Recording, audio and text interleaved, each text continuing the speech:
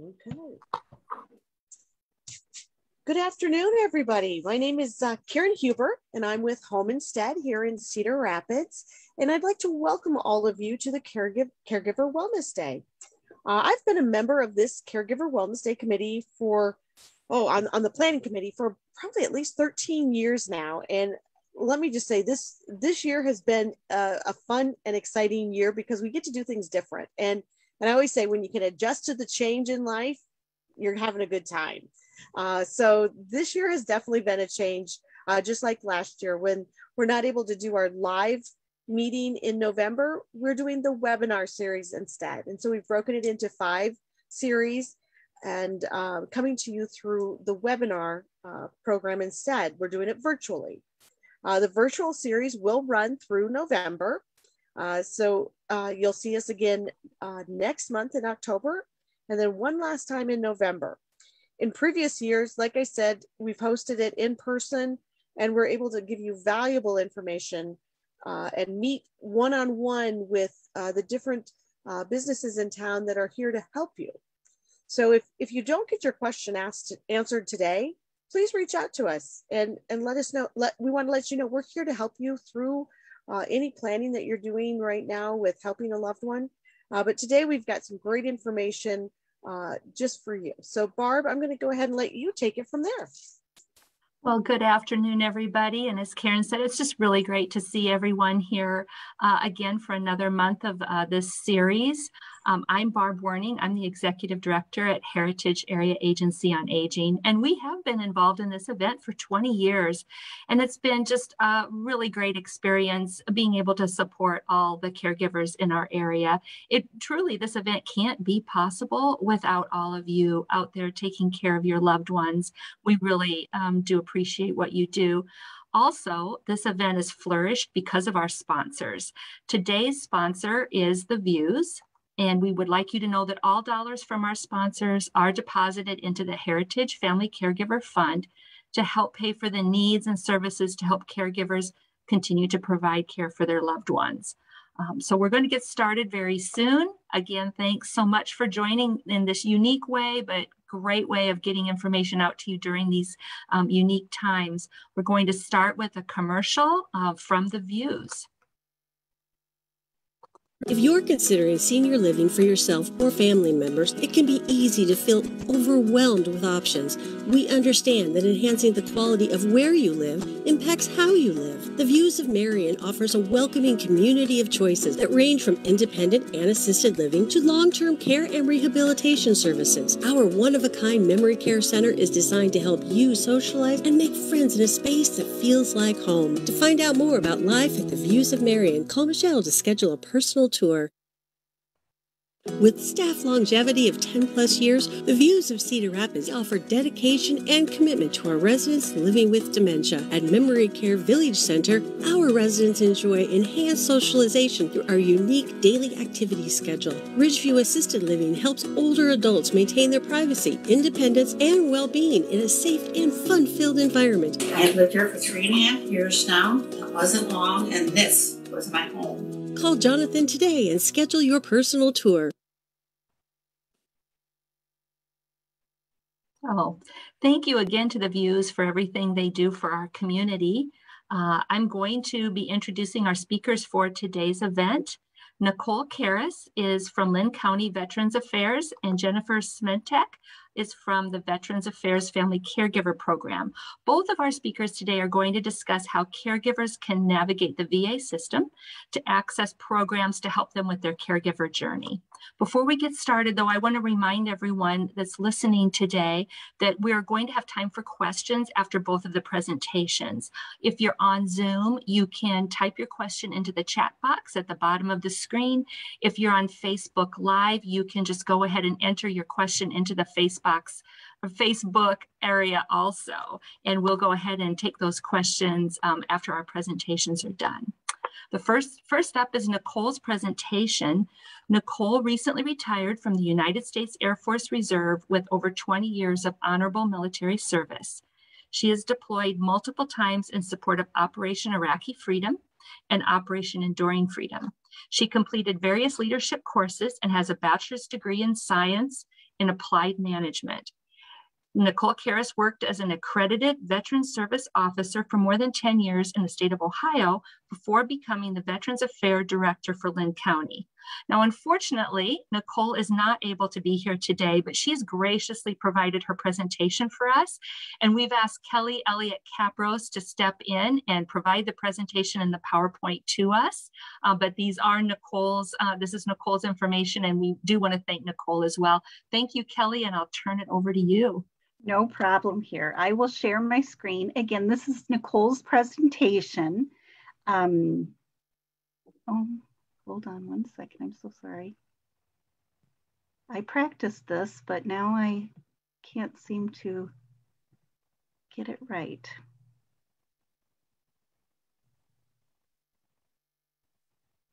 Okay. Here. There we go. And I want to do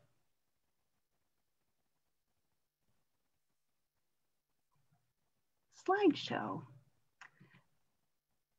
My apologies here. So again, I'm Kelly Elliott Capros from the Heritage Area Agency on Aging, and I'm very happy to share Nicole's slides today because she is unable to be here. We do have experts that are going to be joining us on the call and have joined us on the call, and they will be able to help you guys with any questions that I cannot answer. So Nicole has provided information on the VA pension programs and the aid and attendance benefits, which I know are very important to many veterans and caregivers of veterans. So with that said, here's some first starts to some definitions here. So pension, the pension is the needs-based benefit to help a wartime veteran or a surviving spouse or surviving child of a wartime veteran. Qualifications for an improved pension, it's an entitlement to the VA pension benefits, and it's based on the veteran's character of discharge. In addition to that, there is a wartime service requirement, a minimum active duty service requirement, and meeting the income and net worth requirements on that, okay? The qualifications for the improved pension are at least 1 day of active service during the period of war and 90 days or more of active military service. And it has to be effective September 7th, 1980, and must serve at least 24 months of continuous service or an entire period called to active duty. It is eligible for everybody except for anyone with a dishonorable discharge. So other qualifications, you must be 65 or older, or permanent and totally disabled prior to age 65, or in receipt of Social Security disability, or in some places you'll see it called SSD, or requiring in-home care, assisted living, or nursing home care. There are other veterans pensions that may be awarded to a veteran retroactively for up to 1 year prior to the date of the receipt of the claim, if any of the following criteria apply. Age 65, found disabled by Social Security Administration for the purpose of Social Security disability benefits, or a patient in a nursing home for long-term care because of the disability. And this one does not apply to the survivor's pension. Qualifications for the survivor improved pension for the spouse. You would be a surviving spouse of a wartime veteran with a qualifying service. The surviving spouse, the general requirements for that is you were the spouse at the time of the veteran's death. You lived with the veteran continuously from the date of the marriage to the date of the veteran's death. Also married at least 1 year prior to the veteran's passing away, or a child was born as a result of the relationship and cannot be remarried. So a surviving spouse's benefits can be reinstated if his or her remarriage terminates prior to November 1, 1990. So it's very individual specific. And then of course there's the income and net worth guidelines as well. Qualifications for a survivor improved pension for a child. Child requirements are obviously a surviving child of a wartime veteran, and the child is unmarried, under the age of 18, or 18 to 23 and enrolled in school as a full-time student, or seriously disabled before the age of 18. Again, there are income and net worth guidelines on that as well. So qualifications for special monthly pension need to be housebound, have a single permanent disability, and substantially confined to the home because of that disability. Aid in attendance is a beneficiary. The beneficiary is blind or nearly blind, or so in need to require the aid of another person to perform their personal functions for everyday living, and or a patient in a licensed nursing home receiving care. Additional qualifications, they have to have the medical evidence, okay, to prove the disability. And then there's a form that needs to be completed, and it must be signed by a healthcare professional.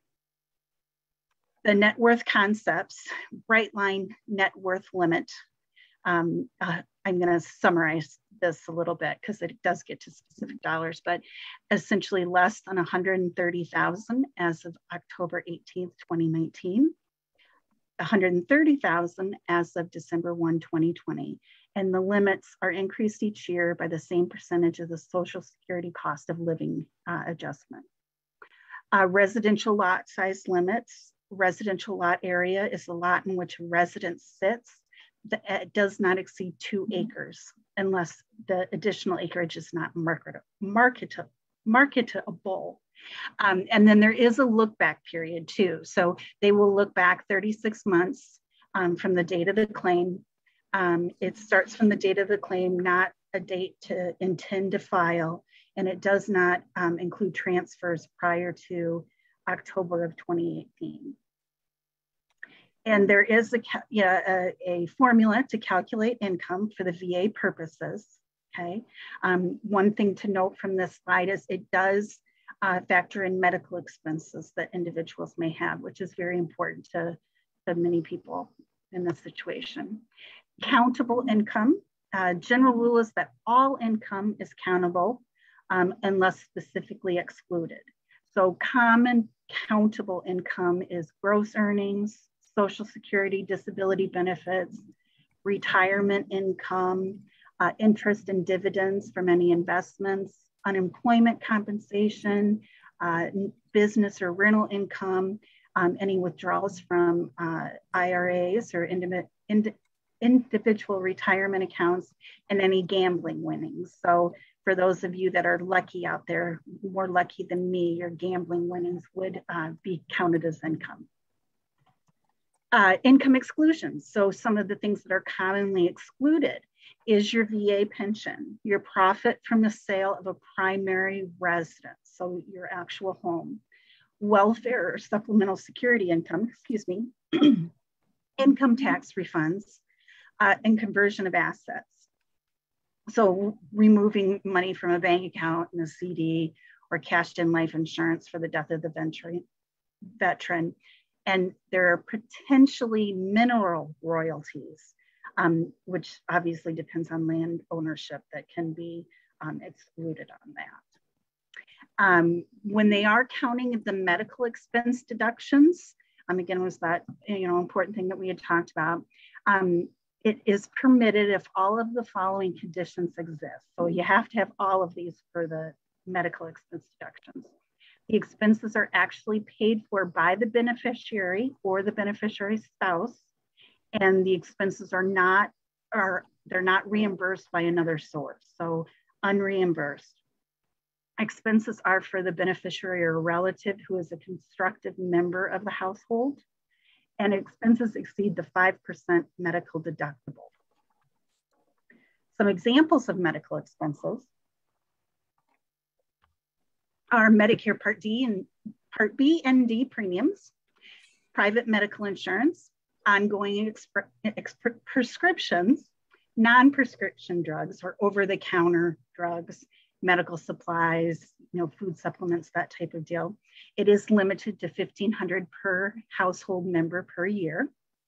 Medical supplies also include incontinence supplies, so you'd want to track those expenses. Care facilities or in-home care providers for beneficiaries are entitled to aid and attendance or housebound benefits.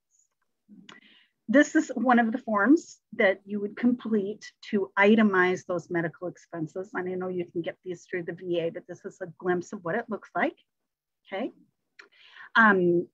Counting care facility expenses, it needs to be a nursing home, and they've referenced the form here for that. So you would count all the facility and medical service fees and claim from there.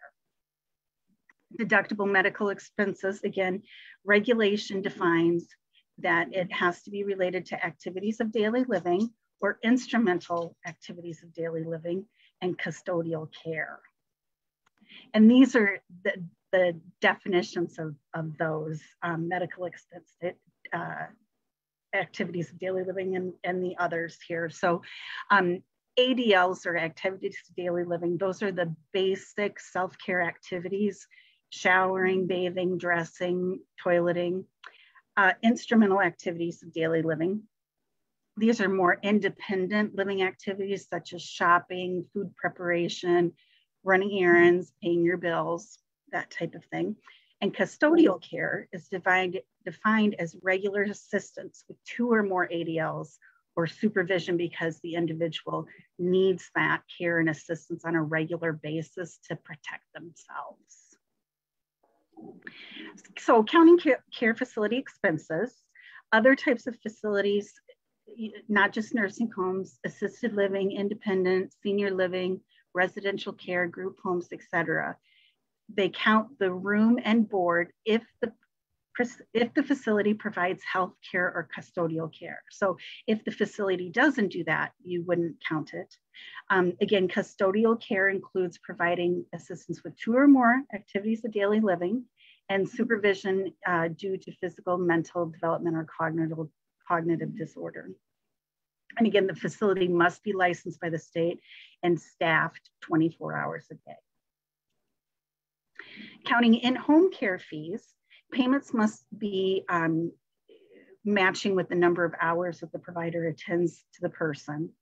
Receipts and other document of payment of this have to be shown, and you have to make sure that the receipt or the documentation includes the amount paid, date payment was made, purpose of the payment, name of the person the services were provided for, so who was the care recipient, and the actual provider.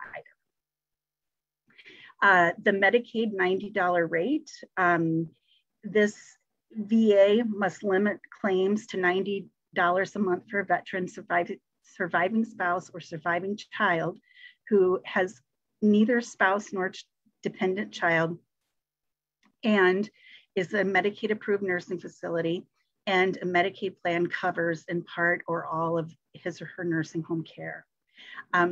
Important to note, excuse me,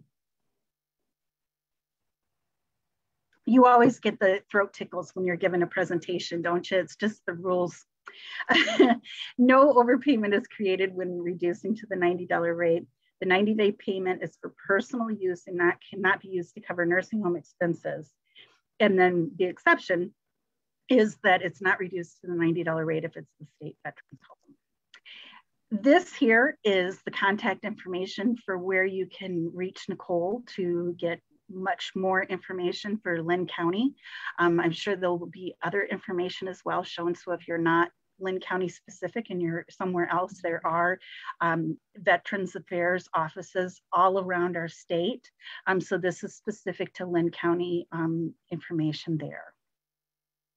And that is all I have for you today. And I will stop sharing my screen. And I just want to thank you all very much for your time. It was a pleasure to be able to present Nicole's information. Oh, thank you so much, Kelly, for stepping in for Nicole. I know Nicole really wanted to be here today and was just unexpectedly able to be here. So Kelly, thanks for stepping in. And we're going to move on now to Jennifer's presentation. Jennifer is currently the acting social work executive and caregiver support program manager for the Iowa City VA healthcare system.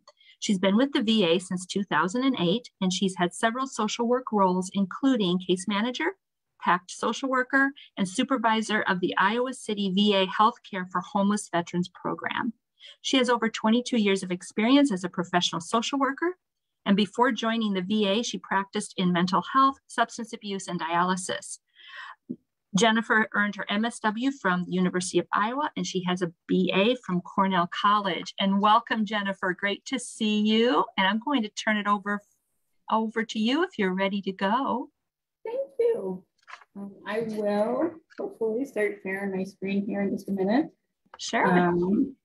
I am going to also recognize, whoops, because I see it shows Jennifer Smentek on the screen twice. If people are seeing the folks here. I'm going to recognize James Johnson, who's also with the Caregiver Support Program, because I just sent him my link. He's with the Caregiver Support Program and is actually our General Caregiver Support Coordinator. He was on camera a moment ago, but he is the block that says Jennifer. There he is. That's actually James Johnson, not Jennifer Smentek. We don't look alike at all.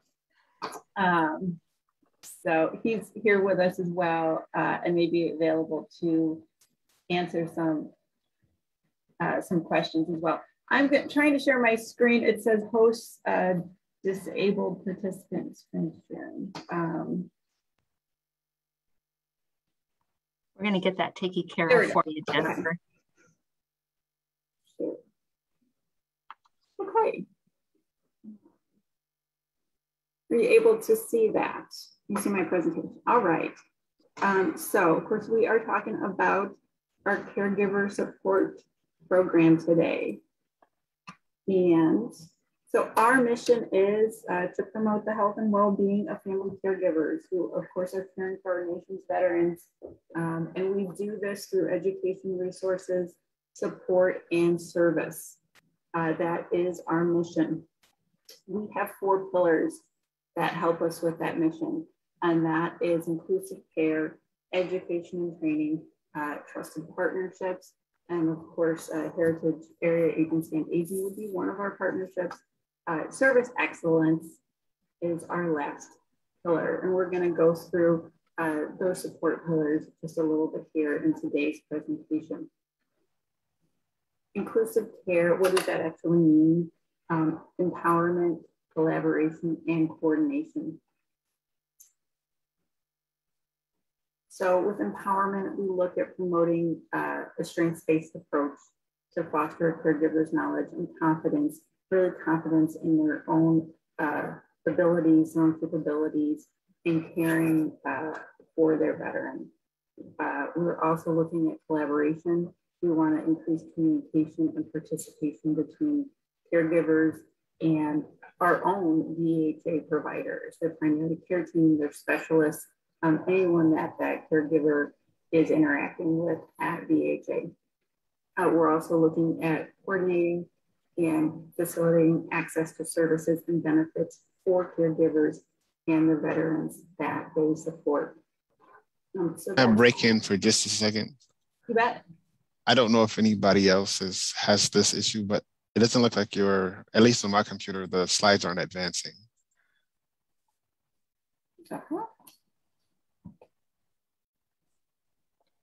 I just wanted to make sure that we're actually seeing the presentation because it's a good presentation. So I just want to make sure everybody can see it. There we go. How about that? Yep. All right. Now we're clicking. Ta-da. Okay. Because I'm sharing a different screen. Thank you, Corey. This is why I included you today. Okay.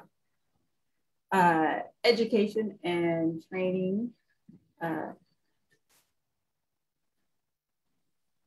includes development and both outreach. We're providing training and support to our caregivers. Again, we're looking at enhancing their confidence, their abilities to care for both themselves and their veterans. Our program provides outreach and awareness. We're creating awareness to provide education to our VA, to our Veterans Health Administration staff again, and again to community partners regarding caregiving support and services. Because the Caregiver Support Program itself does provide a lot of support and services. And then we're at our pillar of trusted partnerships. That looks again at advocacy and transparency. Our program recognizes and promotes the importance of the caregiver role and the unique needs of our caregivers. They have unique needs both within Veterans Health Administration and in the community. So we want to increase their visibility, their involvement, and we want to support that. VHA and the Caregiver Support Program looks at transparency, and we want to demonstrate strong ethics and accountability towards that through our policy, the development of that policy, and our program administration. Service excellence, our last pillar, encompasses everything from research, that policy development again, and then stewardship.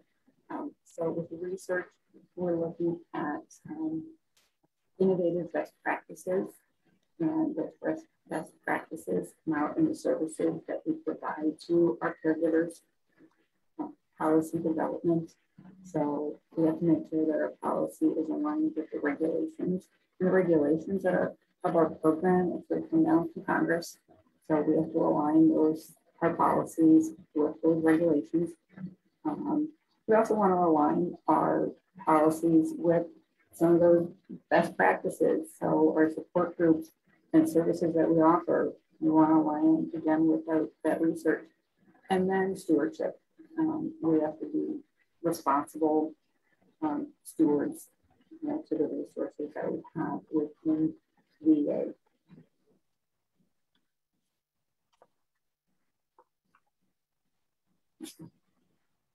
Here's a big overview of the Caregiver Support Program. So I kind of went through our pillars and everything, but here is what the Caregiver Support Program really encompasses. And it really encompasses two programs, both the program of General Caregiver Support Services and the program of Comprehensive Assistance for Family Caregivers. People may have heard a lot about the program of Comprehensive Assistance for Family Caregivers because that program expanded as of October 1, 2020. So that program was perhaps in the news much more. People may have heard about that much more because of that program expansion and because that program also comes with a monthly stipend. However, the program of General Caregiver Support Services, that program really encompasses support and services for all of the caregivers that we have under Veterans Health Administration. So there's all sorts of services that we provide to all of our caregivers, whether someone's in what we call our PGCSS program and also PCOFC program. So again, we provide that training and education, our caregiver support line to them, support groups and programs that are diagnosis specific, be that maybe PTSD or dementia specific, support groups such as those. We have our caregiver support website that can provide information on things like that as well. We have peer support mentoring that our program staff can refer our participants to, with resources for enhancing all caregivers' health, which is called REACH, which can be individual counseling or also group counseling. And our staff are certified in that. We also offer self-care courses. So all of that's included in what we call our PGCSS program, or General Caregiver Support Services. We look at that smaller circle of PCAFC or Program of Comprehensive Assistance that comes with that monthly stipend, access to CHAMP VA if someone's eligible, mental health counseling, Again, more caregiver training, the required caregiver training course, enhanced respite services. Many of our veterans in the community can qualify for respite services. Certain beneficiary travel benefits, and then ongoing wellness visits are required by the program and participation. These can be like in the home wellness visits. Jennifer, I hate to interrupt you, but a couple of our listeners are saying you're a little fuzzy. Maybe moving your mic might help a little bit with your audio. Sure. Thank you. Sure.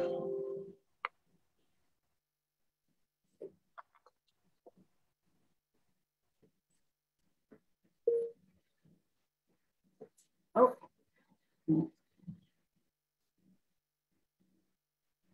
And if we look at our the program of general caregiver support services, I'm moving along there. So again, the PGCSS program, the program of general caregiver support services serves caregivers of enrolled veterans of all eras. So there's no exclusion there. We define a general caregiver as a person who provides personal care services to a veteran who needs assistance with one or more activities of daily living, or they could need supervision or protection based on symptoms or residuals of neurological care or other impairment or injury. And so that could be something like a mental health need could be causing that, TBI, dementia, that could be the cause for the need for supervision or protection when we look at that. Supports and services that we have available for all of our caregivers. Again, we're looking at resource and referral, education, training, support, and counseling. When we look at counseling specifically under our PGCSS program, that does have to be in connection with the treatment of the veteran's disability. So we could be looking at providing counseling services for something like caregiver burnout. So we are able to provide some like time-limited counseling services to our caregivers under this program. But again, our education training services, our self-care courses, our peer mentoring, our support groups, all available to caregivers through the PGCSS program. Again, these veterans, they do have to be enrolled in VHA to be able to use these services from us.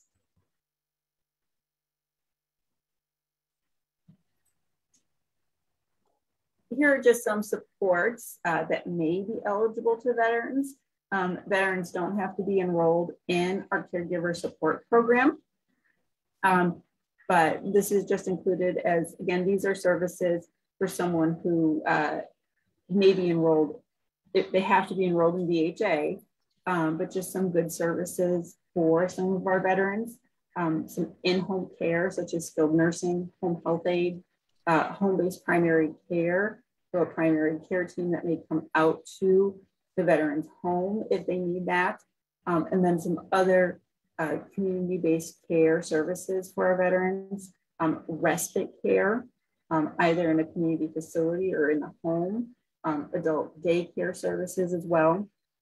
And then mobility aids, we have home modification grants, prosthetics, incontinence supplies. So all sorts of services really through available in regards to equipment and supplies. And accessing these types of services are really available to our veterans through their primary care team. And the VA certainly allows our veterans to, if someone is really connected to, let's say a community PCP, primary care provider, and maybe they live far away from the VA, we certainly work with veterans who maybe want to see both.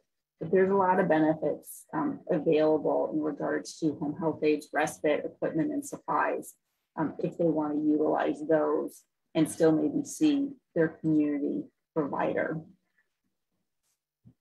If we're looking at, if we move on and look at our program of comprehensive assistance for family caregivers, So this program changed as of October 1, 2002. So this offers enhanced clinical support for caregivers of eligible veterans who were seriously injured in the line of duty on or after September 11th, 2001, or before May 7th, 1975. So that's covering Vietnam era veterans. After October 1, 2022, we're going to be able to cover all veterans. So that is when that we'll start to cover everybody. But right now we still have a gap, but we're kind of in phase 1 of that enhanced rollout. So additional benefits that are available for our PCAFC enrollees are a financial stipend, access to CHAMP VA healthcare insurance. If a caregiver is otherwise uninsured, they can get CHAMP VA. Additional mental health counseling, caregiver training, respite care, enhanced respite care, more than what would otherwise be eligible, a program called Hero Miles, additional travel and per diem compensation if they're traveling for a veteran's VA medical appointments. And then again, they need to participate in what we would call ongoing wellness visits. And these would be in the home wellness visits that would be required as part of the program. Some background in regards to our expansion. This PCFC program was originally only open to eligible post 9/11 veterans. This remains a clinical program. So the program that Kelly originally was speaking about in regards to aid and attendance, that program is managed by Veterans Benefits. This program is administered by Veterans Health Administration. So this is a clinical program that people need to meet clinical guidelines for. So the final rule that was published allows VA to standardize our PCFC program and to focus on eligible veterans with moderate and severe needs. And that moderate and severe needs, again, we're focusing on activities of daily living, and they kind of operationalize that whole definition. So this allows us to kind of enhance our experience of PCAFC participants when we're looking at that.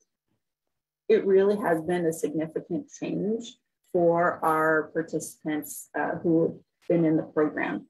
This previously was open only to post 9/11 veterans, and now it's open to both post 9/11 and Vietnam era service time veterans. This rule says a veteran or a qualifying service member must have a service-connected disability rating by VA of at least 70%. It can be a single disability rating or a combined rating to qualify for the program. And that's what we mean by a serious injury. The veteran must also be in need of personal care services. A serious injury is also defined as a serious injury or a serious illness. So something like diabetes, which is an illness, meets that qualification. The service connection needs to be connected to either their post 9/11 or Vietnam era service time. So we do have some veterans that maybe part of their service time is in Vietnam, and then goes after that.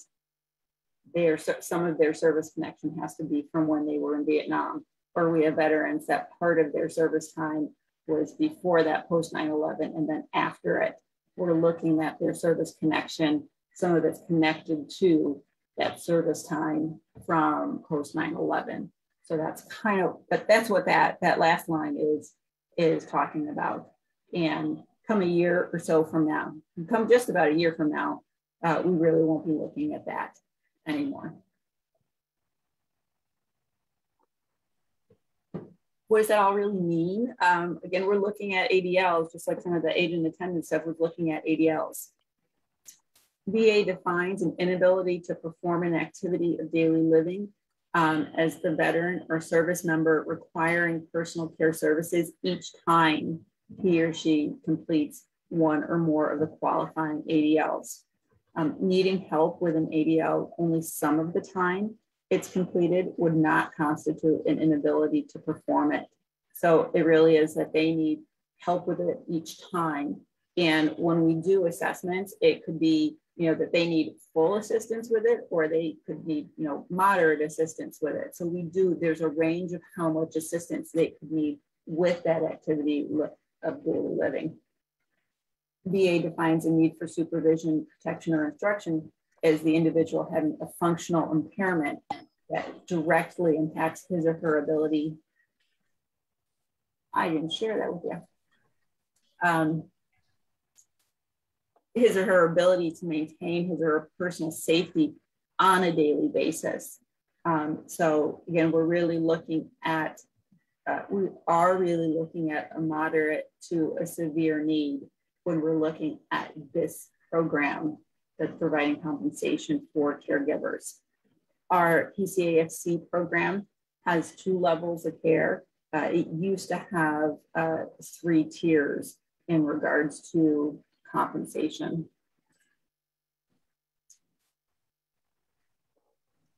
In order for a veteran to qualify for this program, the individual is either a veteran or they could be a member of the armed forces who's undergoing medical discharge, and we would have a discharge date.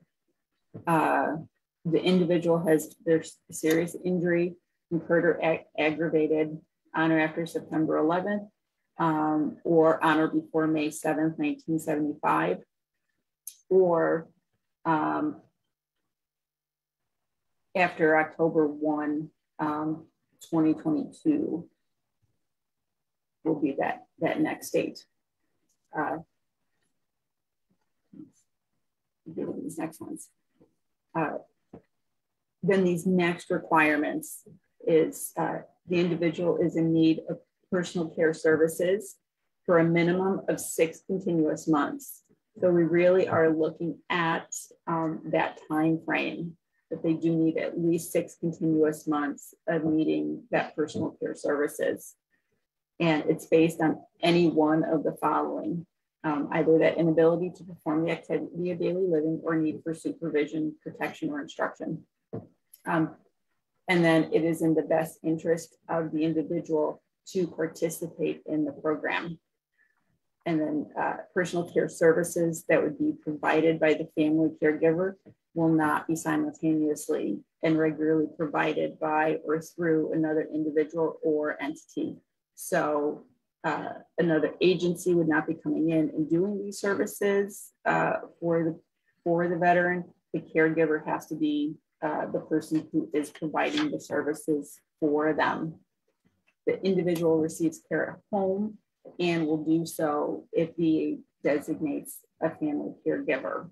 And then the individual is receiving ongoing care from a VA care team or will do so if VA designates a family caregiver. So that really is looking at the veteran is enrolled in VA care and that the VA is receiving VA primary care. And that can either be, through coming to a VA clinic, or if they're choosing to get VA care through like care in the community.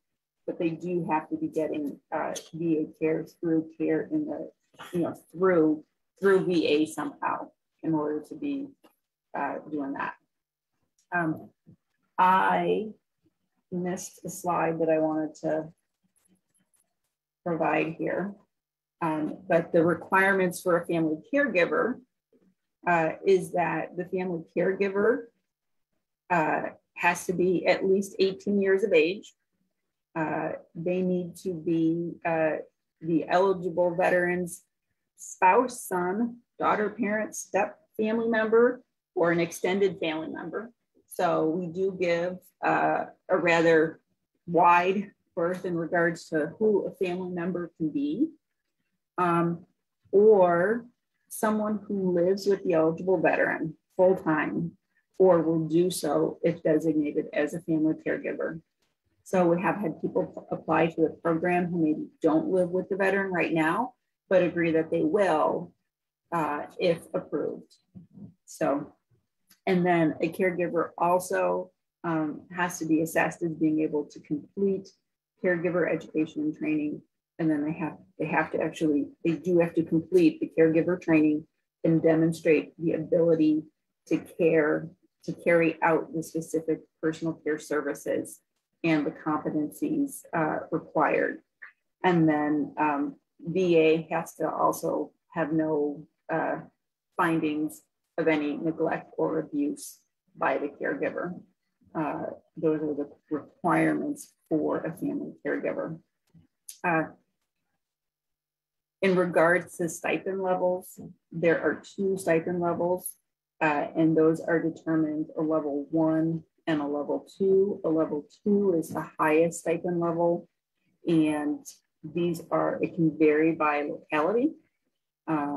What the payment rate is, what the government says is a GS4 step 1. For the highest payment rate, we pay 100% of that. We pay a lower, like 62% of that. We're looking at like per year, like 20,000 to 32,000 a year. So this is not a whole lot of money, but that's what it comes out to. And again, that can vary by locality.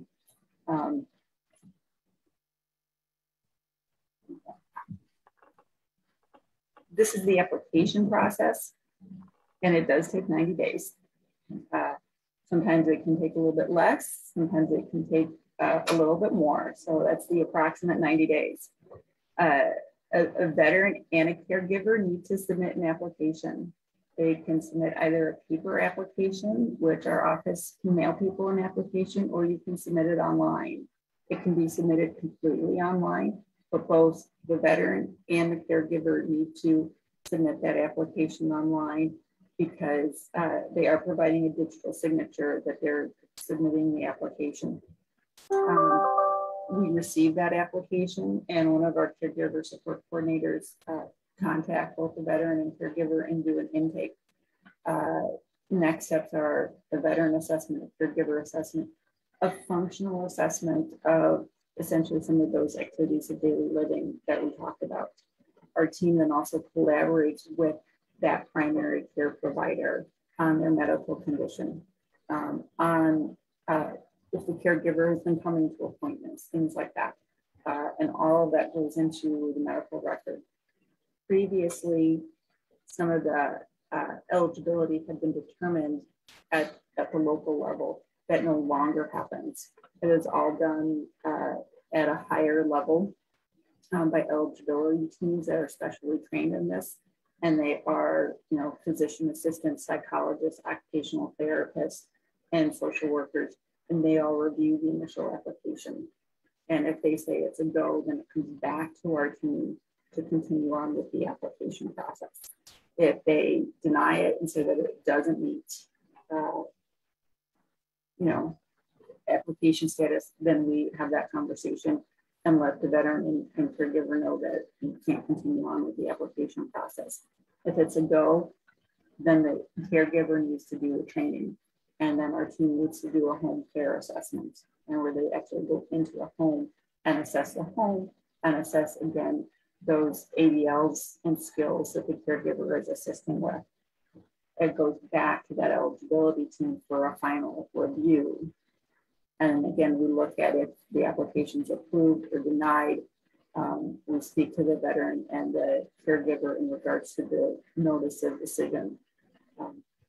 Along the way, if we get an application that doesn't meet regulatory standards, let's say the veteran didn't serve during any periods of service, or if they're only 50% service connected, we would have that conversation in the beginning of the process where we would have to deny that application. However, all along the way, we would offer the veteran and caregiver services through our program of general caregiver support services and look at what supports and services we can provide to them through that program. If an application is denied and they're still interested in a veteran and caregiver disagree, they have rights to appeal. And our team certainly goes over those rights to appeal and how to work that process. And they can appeal those decisions. So they can do that. I will give you our team first. This is everyone in our team right now. This is our main office number in Iowa City. So people can always contact that number. And our program support person, Stacy, is the main person who answers that number.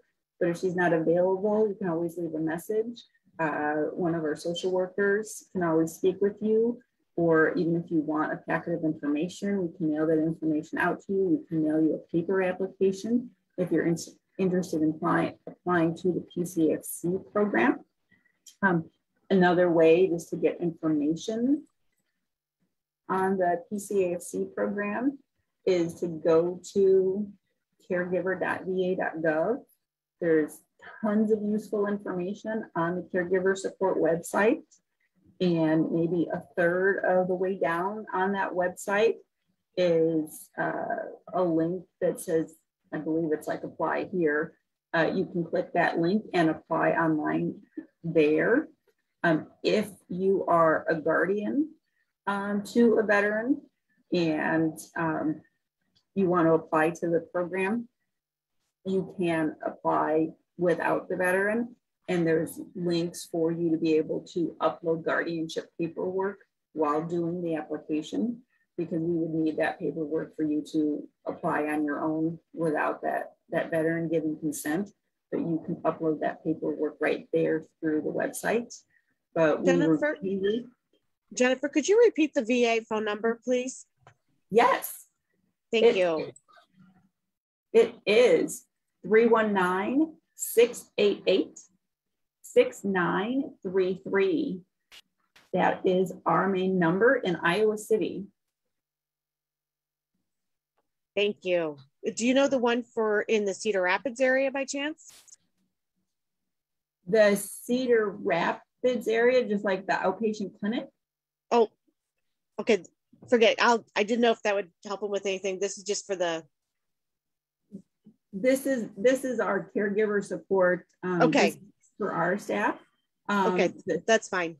Yeah, the Cedar Rapids area has both the Cedar Rapids outpatient clinic, and then there's the Linn County Veterans Affairs office. Okay. In Cedar Rapids. So okay, that would be perfect. Thank you. So, which brings me to, and I was going to lead off with this, but I didn't. As I alluded to, there's 3 different branches of the VA, which people get confused about a little bit. There's Veterans Health Administration, which I work for, and James works for, and so all of caregiver support in the medical center in Iowa City is under the outpatient clinic in Cedar Rapids. We're all under Veterans Health Administration. And so this clinical program is under Veterans Health Administration. Veterans Benefits, which is another branch of VHA, deals with a lot of other benefits that deal with money, such as aid and attendance, pension, that came under our first presentation that we had. Other benefits such as VA home loans, GI Bill benefits, things such as that, service-connected disability, which plays into how you can qualify for this program. Service-connected disability, that's all under VBA and them. And then our other branch is the National Cemeteries. So they're their own branch of a VA. And then I believe it was Nicole who was supposed to be on today, but wasn't. She's a veteran service officer. She actually doesn't work for any of those 3 branches for the federal government. She reports to the Linn County Veterans Board of Directors. And again, there's veteran service officers basically in every county that helps veterans apply for benefits with with national VA, across the nation. They're very useful, and with people looking at things such as aid and attendance and pension and service-connected disability, our staff and social workers at the medical center routinely refer people to county service officers all over the state. Our presentation for caregiver support is done. Do you have any other questions or anything that myself or James can do for you? Thank you so much, Jennifer. And we did have a couple questions. The first one I see is, how do I find the application for VA caregiver support? And is there help offered for the application process, or is it easy to submit? I see that Harrison put our website in the chat box. So again, you can go on to that website, and you can, about a third of the way down there, there's like apply online. You can click on there and apply through there. It's pretty easy. You're looking at like name, social security numbers, and things like that. There is more than one person can apply as a caregiver. So you would generally identify a primary caregiver, and a primary caregiver would be someone who would be eligible for that stipend. If you want to have a secondary caregiver, secondary caregivers can apply as well. They would need to do that training and have to participate in, the home assessments and home visits as well too, but they would need to be identified on that application as well. So they would have to do the application too. Secondary caregivers can be added in the future as well if they want to. But the application is pretty easy. If people have questions about the application, they can always give our office a call, which if our number is not in the chat, it is the 319-688-6933. We can always call that number. Our program staff, we're kind of located, most of the time we're not in the medical center, we're located in an offsite building, but we do have program staff out here in the medical center Wednesdays and Fridays. James, help me out. It's Wednesday afternoon from 12:30 to 4, and it is Friday morning from 8:30 to 1 is one staffer. Huh? I was saying correct. So we have office hours in the event that there are people who are in the Iowa City area so they can get support. That was all I was saying, just saying yes. Yep. So we do have staff up here who would need help. So if someone wants to, if they're looking at the application and they do have questions, they could certainly call the number that I just put in the chat box and ask to meet with one of the caregiver support social workers and arrange a time when we do have our office hours out here in the medical center is an option. Or we could also set up like a telehealth appointment if they wanted to speak with someone face-to-face, or we could walk them through it on the telephone. It's pretty easy. I've met sometimes with some veterans caregivers who have maybe dropped off an application at our patient advocate's office and have had one or two questions, and you can check that box on here and you're good to go. Well, thanks for that, Jennifer. We have a couple more questions here. Another one, what support or programs are available for veterans experiencing homelessness? We have lots of support and programs for veterans experiencing homelessness. And I recently stole James from the homeless program. So we both know a little bit about that. And the VA has a homeless hotline, which is a good place to start depending on what's going on with the veteran. And VA has recently expanded services, and it has even an expanded definition of what a veteran is. Different government entities have a different definition of what a veteran is. So in regards to homelessness, the VA has an expanded definition in regards to who will serve. So we have grant per diem programs, and we'll serve veterans in our GPD programs, where we'll get beds in our homeless shelters and provide case management to veterans. We have HUD-dash vouchers for our veterans. We'll provide case management to veterans and work with getting apartments for them through essentially Section 8 vouchers with them. Yep, thank you.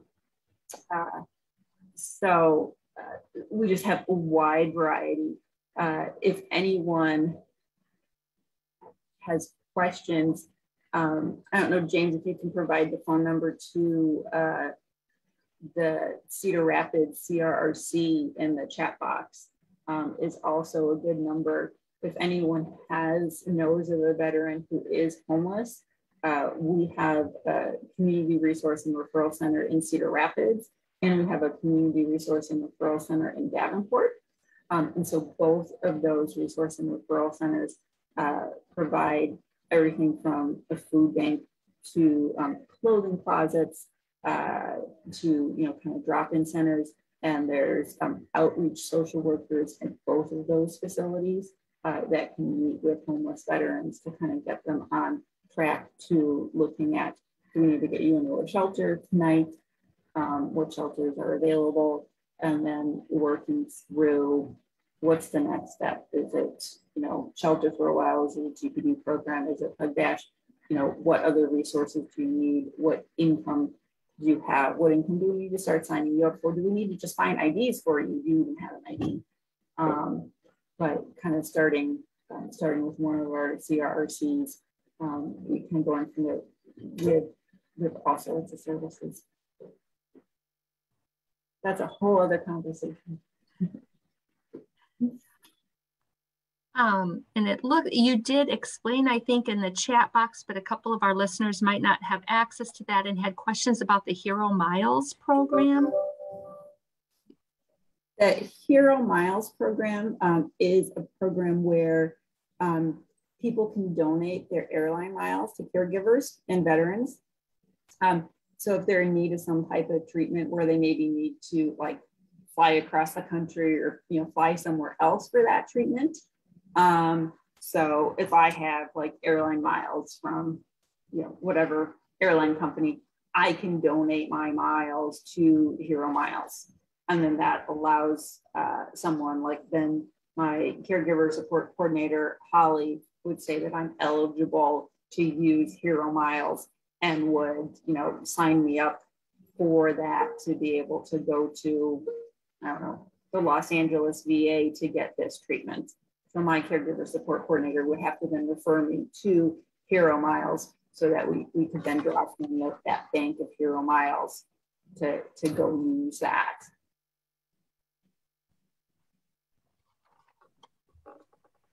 Did I miss any questions here? I'm trying to cover the chat box and everything else. It looks like you've done a great job, James and Jennifer, answering our questions today. Thank you so much. I think we've got them all, don't we, Karen? Yeah, I think so.